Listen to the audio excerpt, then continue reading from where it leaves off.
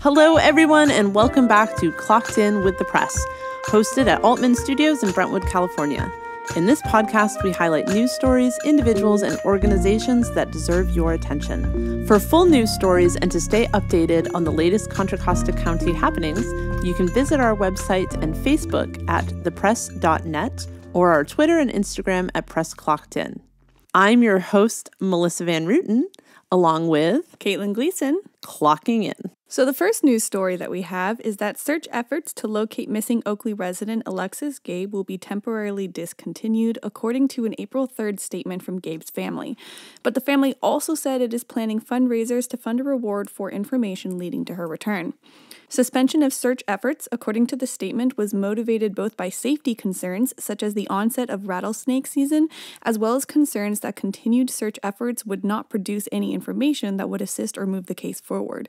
Although search efforts have been halted, Gabe's family made it clear that they are not abandoning efforts to locate the 25-year-old who has been missing since January 26th. Search efforts had been assisted by the nonprofit Class Kids Foundation since late February. The nonprofit assists with missing person cases nationwide through a network of volunteers who organize searches while also providing training to other search and rescue volunteers.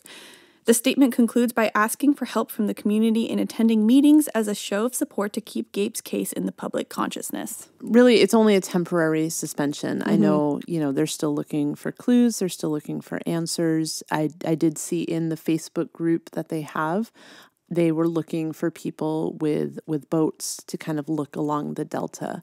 I know that some of the little islands, and I think they mentioned that the little islands out there's some abandoned buildings that maybe she's being held there, but they're just still really hoping for answers one way or the other. Yeah, this is not necessarily a suspension of search efforts as much as it is a kind of strategy change in the method of searching, I think is kind of a better way to put it. Yes. I do know that it's still obviously an active case. They're still looking into it, and hopefully they'll have more information for us soon as well. Mm-hmm. The Byron Teachers Association, or BTA, voted Monday to authorize a strike if a contract settlement is not reached with the Byron Union School District. Quote, "We do not have a date for a strike," said BTA President Carrie Hollister. "We only took a vote to authorize a strike. We hope it doesn't come to that." End quote. The vote was 98.5% in favor of the strike authorization, with one teacher voting against. Negotiations between the district and teachers have been ongoing, with BTA requesting a 5.07% salary increase and a 3% off salary, which also means one-time compensation, on February 2nd of this year. On February 11th, BTA rejected the district's, quote, best and final offer in hopes of still obtaining its goal of a higher percentage raise, calling it a cost of living or COLA adjustment. This brought negotiations to an impasse, and an outside mediator was then brought in. Byron teachers maintain they have not been given an adequate raise in some time, though they did receive a 1.5% salary increase for the 2019-20 school year and a 2% increase for the 2020-21 school year, despite district funding remaining steady. With the failure of the mediation phase, negotiations are now moving into a fact-finding phase, and a hearing was held Wednesday, April 13th. A report will be generated after the hearing for both sides to consider. BUSD Superintendent Dr. Reyes Gana said discussions have been pleasant and professional, and he and his team look forward to a resolution soon. He did say declining enrollment has played a significant role in limiting what the district can offer. However, Hollister did note that BUSD teachers are the lowest paid of the nearest 20 school districts. The district is also one of the smallest. Ghana said declining enrollment projections for the next 4 years and increased costs over the past 2 years have translated to less revenue that does not allow for an increased salary schedule of the size BTA is asking. Though the district budget may appear capable of handling an increased schedule, Ghana said much of that is one-time money from the state the district cannot depend on continually. This story is kind of interesting, I think, because I can understand the perspectives from both sides. Because from the perspective of the teachers, the pandemic really has done a number on a lot of people, teachers included, and cost of living has gone up, inflation has gone up, property prices have gone up. I feel like we talk about property prices every single news episode at this point, but, you know, I really understand that they do need to see that raised because they need to be able to continue to live in this area in order to teach there. But at the same time, I understand the perspective of the Byron School District because they don't have too much funding and they don't get that consistent increase in funding. That, like Ghana said, they only get that one-time funding, and that's not going to be able to sustain it. So it's definitely a very complicated situation. For sure. And it'll be interesting to see what the fact-finding report looks like when that comes out. This is, it's a little personal. I went out to cover the protest they had yesterday morning at Excelsior Middle School.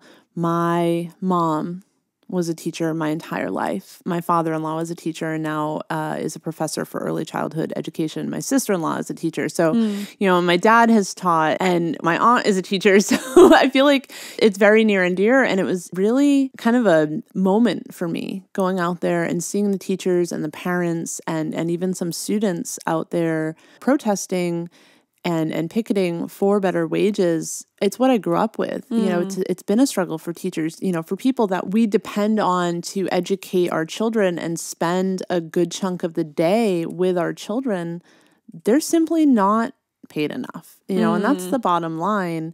And I actually got emotional. I was talking to some people out at the protest yesterday and I couldn't, I cried, and I don't know if it was just it was early, so maybe it was lack of coffee, but no, for real, it was, it was good to see people coming together in support of that. And I do, budgets are budgets, but something's got to be done. Something has to change. Yeah, it's definitely a tough situation, especially, when you look at the previous salary increases that they saw were, I believe, 1.5% and 2% the next year, which means that a 5% is over double the normal salary increase precedentally for the Byron Union School District. From their perspective, at least, I can kind of see the hesitation meeting that 5% increase. But at the same time, I do agree with you, teachers are really underpaid right now and California cost of living is just skyrocketing right now. Everywhere, not just California. Oh, everywhere, but I don't know if I can relate to people who complain about $4 per gallon gas right now. So, so cost of living is increasing. So obviously, and because of inflation, that percentage of increase for salaries probably does need to go up. But I can see the Byron Union School District's hesitation in doubling their normal rate of increase in terms of percentages. For sure. And, it's hard to track for the future. Everything is very volatile right now. So I'm not a financial analyst or anything like that, but I know that in times of inflation and all of that, it can be kind of tough to monitor how it's going to be moving forward. And is that an increase that will need to go up even from here, or would that be enough to cover moving forward? I look forward to kind of seeing that fact-checking report and seeing what actually works out. Yeah, it's definitely a story that we'll continue following.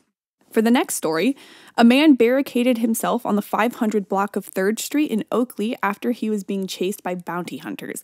According to Lieutenant Roberts of Oakley Police Department, bounty hunters were at a residence looking for a suspect that was wanted. The suspect fled out of the house, was hiding in the neighborhood, started jumping on roofs to get away, came to the location that they all responded to, went into a basement, and was hiding in a basement. The unnamed suspect did show resistance to the police. Lieutenant Roberts continued to say, quote, "They tried to get him out, he wouldn't come out." Lieutenant Roberts continued by saying, quote, "They tried to get him out, he wouldn't come out. They sent a county police dog in after him and he hit the dog with a pipe or a stick or something in the head. We pulled the dog back out and now he's barricaded into a crawl space. Now we are just trying to use different tactics trying to get him to come out," end quote. Oakley police confirmed that they used a less than lethal sponge round to take the unidentified man, described only as being in his mid-40s, safely into custody after entering the residence at about 2:15 p.m. The man, who police say was also exposed to pepper spray and suffered a dog bite during the incident, was taken to an undisclosed hospital for treatment after being taken into custody. The man, who had outstanding warrants for torture, false imprisonment, domestic violence, and assault with a deadly weapon, now also faces charges of resisting arrest, battery upon a police dog, and arson. Whoa. That's a lot. Straight out of a movie, actually. It was pretty wacky, so I went out to this. While I was on scene, he was still barricaded into the crawl space. He had actually attempted to light the house he was in on fire. From the basement. From the basement, correct. The fire was extinguished quickly, but the Oakley Police Department still had the task of removing him from the house. The dog is expected to be okay. He was going to get checked out, but they used the sponge rounds and some pepper spray, and I guess the suspect did suffer a possible dog bite, according to Lieutenant Roberts. So it took him about an hour and a half or so to get him out of the home. It was not his home. However, I guess he also, while he was barricaded down there, he broke a sewer pipe, and it was just literally a mess. Yeah, it was definitely confirmed that he was using a pipe. Yes. And that was the weapon that he used against the police dog. I didn't know bounty hunters were allowed in California. I've had a lot of firsts on scene this month, and so this was definitely my first scene that dealt with bounty hunters. So that was, it was interesting to show up. I mean, there were at least 3 that I saw. I don't know how many in total. This person did seem to have a very rough history in terms of the different crimes that he's committed and problems. So I'm really glad that they were able to take him into custody and issue the 100%. And I mean, definitely not having his best day. But here's some good news out of Oakley. The city of Oakley will relaunch its concert series in May in conjunction with its Friday Night Bites food truck roundup events. The music series will feature local bands and food trucks on the first Friday of May, June, August, September, and October. The food trucks and the live music will be on site from 5 to 9 p.m. at Civic Center Plaza, 3231 Main Street in Oakley.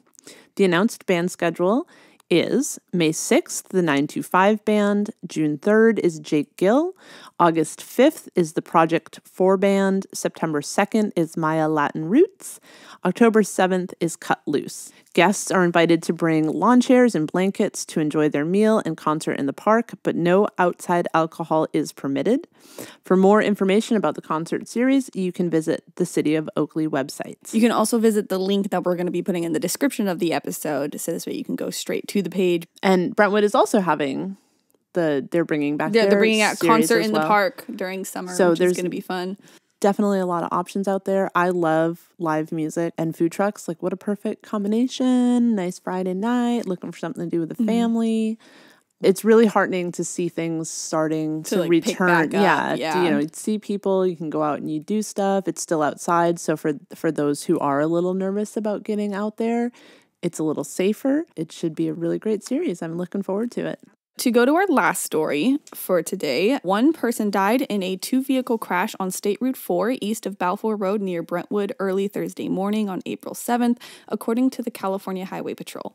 An unidentified driver of a silver Toyota Corolla died after the eastbound vehicle crossed into the westbound lane just before 6 a.m. and crashed head-on with an international truck, killing the Corolla's driver, the only occupant of the vehicle. According to the CHB, the driver of the truck, who authorities also didn't immediately identify, was uninjured in the crash.